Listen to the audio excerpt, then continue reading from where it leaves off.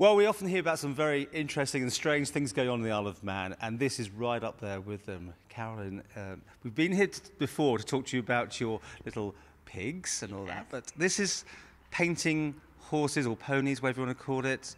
Take it away. What are you doing? Basically what it is, we saw a horse in the newspapers in England with a Union Jack on, and we decided we'd do something for Tynwald. So we're painting him with the 3 legs of man and some Celtic knots, so that he can be seen, to basically, the celebration of Tynwald. But we're also doing it, the pony happens to be used for riding for the disabled and also for equine therapy that we do up here, as well as the normal lessons. So it's nice for him to be seen, and the kids for the riding for the disabled can come up, and then we've got photos of him, one of the ponies they use, in a slightly different way. It's just great, and obviously the ponies are no pain or danger or anything here. No. It's face paints we're using, so it's just a bit of amusement, and it just looks quite impressive. It's getting there at the moment, so we're just getting it to the stage where it'll look different, I think, probably.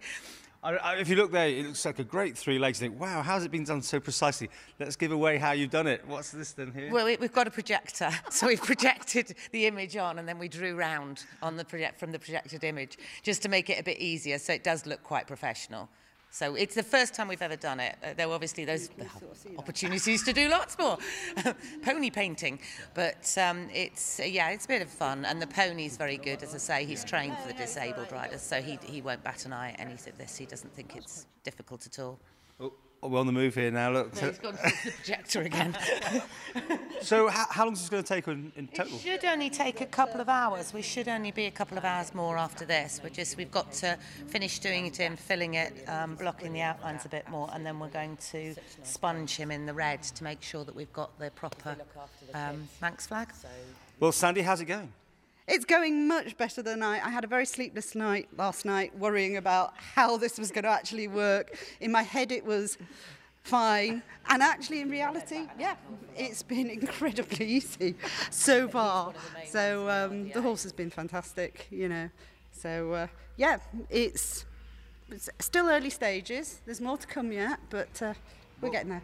And I like that you've obviously checked that even these sort of face paints for kids have been checked out by vets. They're completely non-toxic, so if you can put them on a child's face, you can put them on, and the vets have confirmed that there's no problem with it. So, and they will wash off at the end of the day, hopefully. It's sad to see it go, really. I mean, you wouldn't like to be on here for a few days, your art? It would be lovely if it was, and I think it might be a ghost image for a little while, but certainly, no, I mean, he's got a job to do as well, so you can't have him decorated all the time. He might get ideas above his station as well. And being a horse for riding for disabled, obviously very placid and user-friendly, as you'd say. Absolutely, yes. I mean, he's not batted an eyelid, He has a look around to see what we're doing every now and then, and that's been it. As long as he's got food in front of him, he's been fine, absolutely fine. So a couple of hours has passed. Here's the big reveal. I haven't seen it yet anyway. Are we ready for the give us a twirl moment? The beautiful... Oh, look at that. Amazing. What can you say? Only in the Isle of Man. Right, don't move.